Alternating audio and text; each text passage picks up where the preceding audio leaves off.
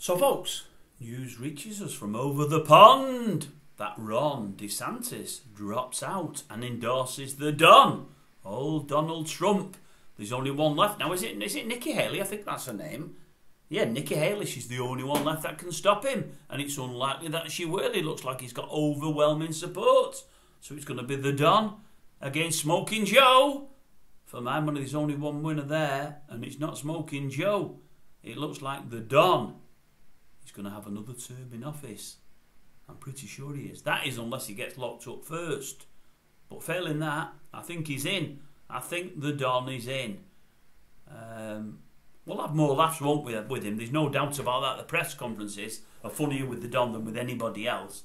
And I don't know, I think the world might become a slightly safer place whilst he's in there, because I don't think as many countries will take liberties with the Don in there. With Smoking Joe, they're not worried at all.